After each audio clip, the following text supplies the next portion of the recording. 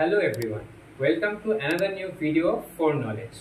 So in this video we are going to study about Kolbe Schmitt reaction. So it is there in class 12 in phenol chapter. So in this reaction we will get salicylic acid from phenol. So how does this reaction works? So phenol by the action of dilute NaOH. So our first in step 1, phenol will react with dilute NaOH and it will give our product sodium phenoxide. So this will be the step 1. In second step, sodium phenoxide will react with CO2, that is carbon dioxide, keeping in mind in 400 Kelvin temperature and 4 to 7 atmospheric pressure we will get, that is sodium phenoxide will be converted to sodium salicylate. So this will be the step 2. And in third step, sodium salicylate on action of dilute acid, that is you can react with HCl, we will get our final product, that is salicylic acid. So let me remind you one more time. Phenol by the action of dilute NaOH will give you sodium phenoxide, that will be the step 1.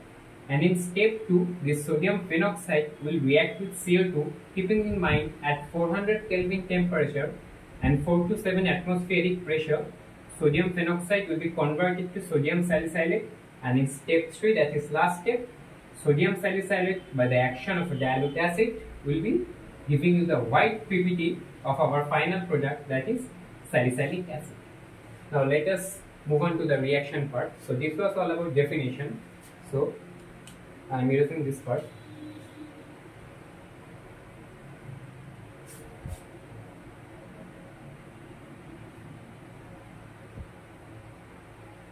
So this will be our starting product and this will be our final product. So phenol on reacting with sodium hydroxide will give us sodium phenoxide.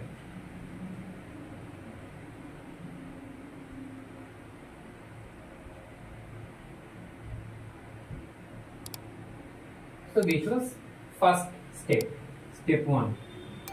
And in second step, sodium phenoxide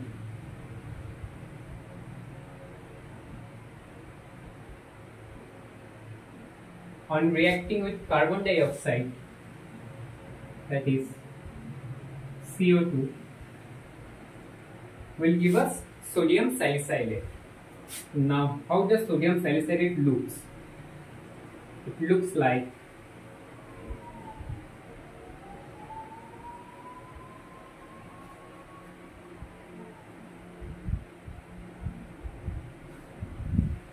so this is the structure of sodium salicylate. Actually here one bond breaks and here H breaks. This H goes here, this Na reacts with here and the another bond gets here. So this is the process of getting sodium salicylate. I have done it in informal way, that will be easier for you to understand. So this is step 2. And in step 3, that is sodium salicylate on or by the action of dilute acid will give you salicylic acid. So in step 3,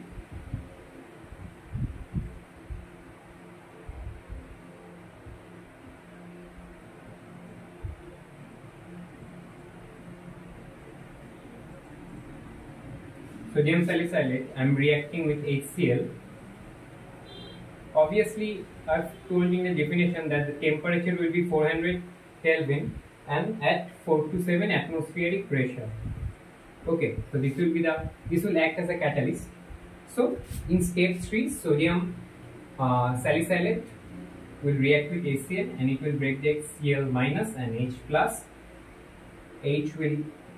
Positive will react with negative and you will get OH, and Na will react with Cl and give you NaCl. So this is known as Kolbe Schmitt reaction.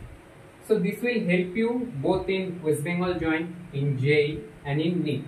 So if you like the video, to like, comment and share and subscribe to our channel. Thank you.